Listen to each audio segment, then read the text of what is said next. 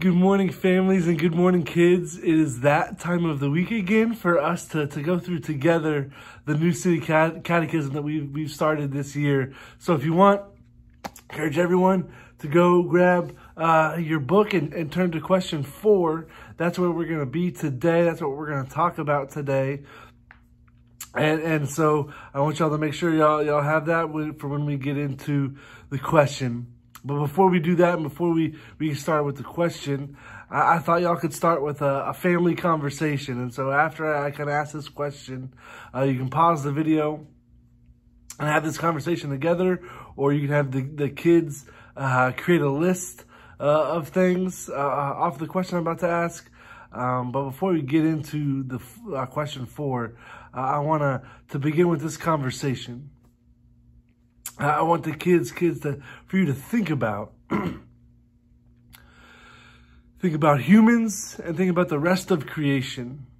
And think about all of the differences that exist between humans and plants and animals and all of those things that exist in the world. And I want you to begin to either talk about them as a family, or write them down, create a list of some of the differences, the things that us as humans have that are different from the rest of creation. And so I'll give y'all some time. You can pause the video to have that conversation or to write down what those differences might be. So I'll give you that time now. All right, as y'all have done that, as y'all had that conversation, and had that time to either discuss or write it down, to just look at that list and think of the differences and how different we are. And that's going to lead us into question number 4. So if you want to open up your book to question 4, we're going to go ahead and read it together. How and why did God create us? God created us male and female in his own image to know him, love him, live with him, and glorify him. And it is right that we who were created by God should live to his glory. Kids, I'll break it down for you again like I do every week. God created us male and female in his own image to glorify him.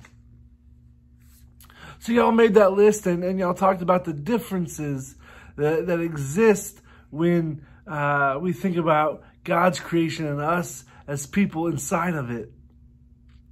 And it's because if we think about it, God created us in his own image. We are created in the image of God. And if you want as a family, I encourage you to open up Genesis 1 and read together verses 26 through 31. And we see there clearly, I hope that you'll read that together as a family, and we see there very clearly that God created us in his image, different and apart and separate from the rest of the world. He talks about how we're given dominion, which means power and control over the animals and the plants. We're here to take care of them.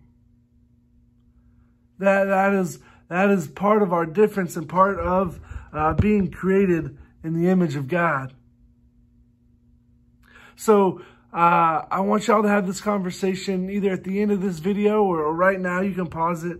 But to ask your kids and kids to think about this. What do you think it means to be made in the image of God? To sit and think about what it means to be made in the image of God, because we talk about that a lot. And so to think through that, and parents, help your kids to think through that. I've got 4 ways,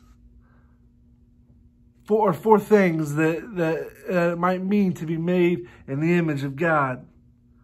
First, it means that we are creative. God is creative. He's used, if you look at Genesis 1:28 over the section that you're either going to read or have read already, it said that we were to use our creativity to rule over creation. So to be made in the image of God means you are creative. Even if you don't think so, you are creative. To be made in the image of God means that we are to communicative, that we are to communicate. God speaks to us. He is a God that communicates to us, so we need to be made people that communicate as well. Thirdly, to be made in the image of God is to be made relational. We talked about last week the Trinity. And so God himself is in a relationship always. And so for us, we have to be people that are relational, that we seek people, that we love people, that we surround ourselves with people, that we live in community because God himself is relational. We are made for relationships. And lastly, but definitely not leastly, to be made in the image of God is to be loving. That we are to love people, care for people, show forgiveness and grace to people. God is a God of love and grace and mercy and forgiveness. So as we live, we are called to be all of those same things. And when we combine all four of those things, our lives should glorify God because we are reflecting who he is to the rest of the world.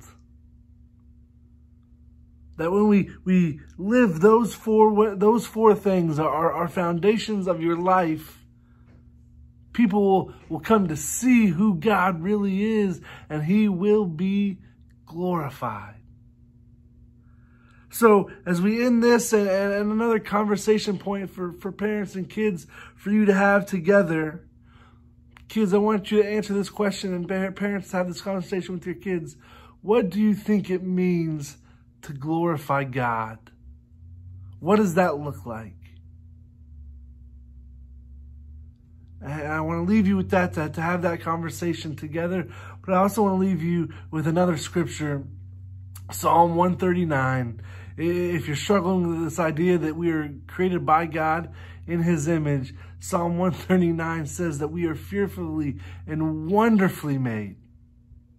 You are fearfully and wonderfully made by the creator of the universe. Do not forget that. So now families, go and have a conversation and discussion about all of this. It's so good. It's so awesome to think about that we are made to reflect him to the world. I hope this is a sweet time for you and your family this week to think about and to talk about. Thank you all so much. Have a wonderful week. We hope to see you all soon. Have a great one. Bye.